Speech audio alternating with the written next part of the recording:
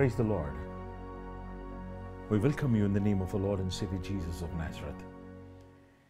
I, Joe Madhu, and my sister Veena Chessi, we bring you the word from the heart of the Master.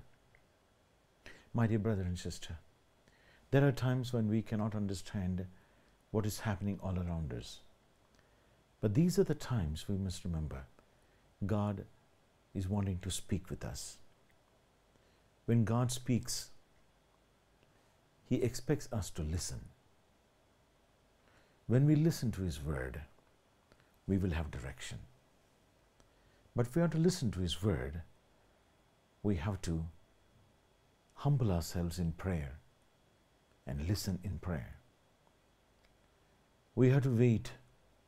We have to pause our journey, all that which we are doing. Just put everything to a pause and wait in His presence. Never think it is a time waste when you begin to pray, when you begin a day by praying. No matter what amount of work you have, if it's going to be a very busy day, start your day with prayer. Start your day with prayer. And start even your kitchen work with prayer.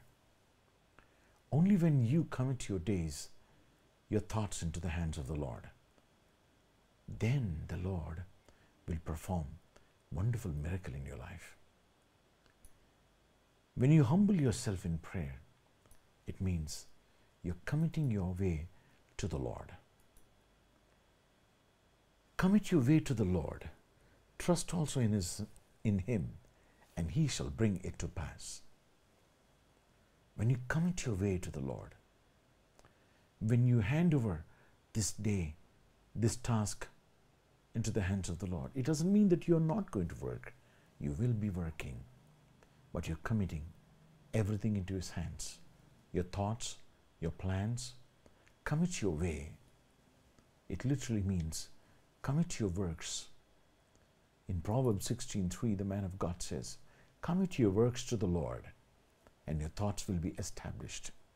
So you have a thought in your mind, a plan which is working out, and those plans and thoughts should come to fulfillment. Then what you need to do, commit your works into the hands of the Lord. Commit your works into the hands of the Lord. When you find things are contrary, when the wind is blowing, when the storm is raging, when you do not understand what's happening all around you, that is the time, my dear brother and sister, you should pause. You should stop and begin to pray. Whatever busy journey, whatever busy task you have, put it all aside. Wait in His presence. Don't try to struggle with your own strength. Do not strive with your own wisdom. Allow God to speak to you what His heart is. Allow God to speak to you what He is wanting to share, talk with you. One of the most amazing examples is in the book of Joshua. Many times I've shared this word. Again and again, it comes to the very important point wherein that God is listening to us. My dear brother and sister, remember, God has a plan for you. God is wanting to bring about amazing changes in your life. When God is going to bring amazing changes in your life, I tell you, God will certainly want to talk with you. It's in the book of Joshua, 7th chapter. These people of Israel had gone for war against Ai, the city of Ai. They thought it's a very small city, it's not a big one, not to worry about it. 2,000 or 3,000 men could go up and attack it. Do not weary all the people there, for the people of Ai are few.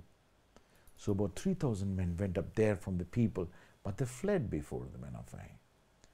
And they were chased. About 36 men were killed, not even 10%. It is just 1% and less. And now, what is the response when things are contrary to what you have experienced until now? I'm not exactly for what the way in which Joshua prays, but what really is important is Joshua tore his clothes and fell to the earth on his face before the ark of the Lord until evening, he and the elders of Israel, and they put dust on their heads. They waited. No war. No trying to take more number of people and going for war. Once again, how dare they kill us? Let us take 30,000. Let us take 3 lakhs. I tell you, it's not the plan of Joshua. Joshua just fell flat, face down in the presence of God, humbling himself. My dear brother and sister, this humbling, this down to earth prostration before the Lord, that is what which makes God to talk with this man. My dear brother and sister, there was a big problem which was taking place there. There was sin in the camp, and God wanted to teach them a lesson. That is why I tell you, when things are contrary to you, you need to stop and pray. You need to stop and pray. No more talking about it. You should allow God to talk with you. Job was talking and talking and talking and talking. His friends were talking.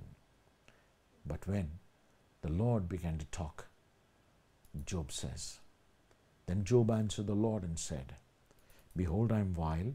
What shall I answer you? I lay my hand over my mouth. Once I have spoken, but I will not answer. Yes, twice, but I will proceed no further. I will proceed no further. My dear brother and sister, how can we go and stand and argue and talk with God when we have not yet humbled ourselves? We can go enjoy His presence, we can sit in His bosom, and we can taste of His love and compassion, but only after we have known His heart. Only after we have known His heart. In that 42nd chapter, Job again answers the Lord and says, I know that you can do everything and that no purpose of yours can be withheld from you. You asked, who is this who hides counsel without knowledge? Therefore I have uttered what I did not understand, things too wonderful for me, which I did not know. Things too wonderful for me. Too wonderful for me, which I did not know. That is why he says, listen, please, and let me speak. You said, I will question you, and you shall answer me. My dear brother and sister, he says, I have heard of you by the hearing of the ear, but now my eye sees you. But now my eye sees you. Therefore I abhor myself and repent in dust and ashes. Job doesn't say, Lord, yes, please ask me. I'm going to answer you the questions. He says he is humbling himself in the presence of God. When he humbles himself, God brings the deliverance even to his friends. Oh, my dear brother and sister, this night there might be a storm raging all across. But I tell you, don't be worried. Pause and pray. Pause and pray. In the Garden of Gethsemane, the Lord Jesus Christ said, wait and pray. The Lord wanted them to pray. When we spend in the presence of God, you know something, prayer is not just about asking and talking with God.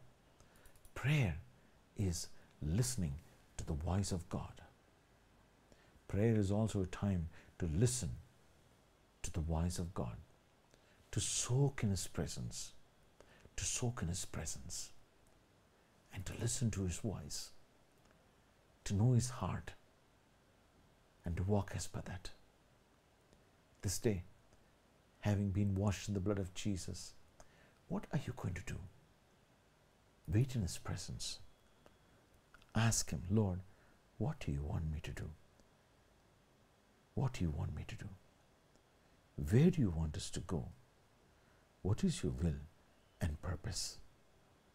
And God will certainly talk with you and give you the direction and the purpose to walk through the storm and come out victorious.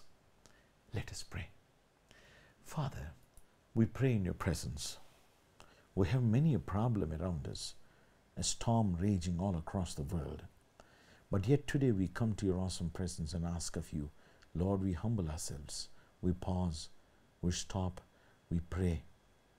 My Lord, speak with us. Your servant listens. Lord, speak with us. Your servant listens. In Jesus' mighty name we pray thee. Amen. My dear brother and sister, today bow down in the presence of God and pray and soak in the presence of God, and you will find the heart of God being transplanted into your heart, and you will be able to perform the will and the purpose of the Lord. Yes, my friend, stop and pray, because God speaks. May the presence of the Lord be with you and do wonderful things for you. Amen.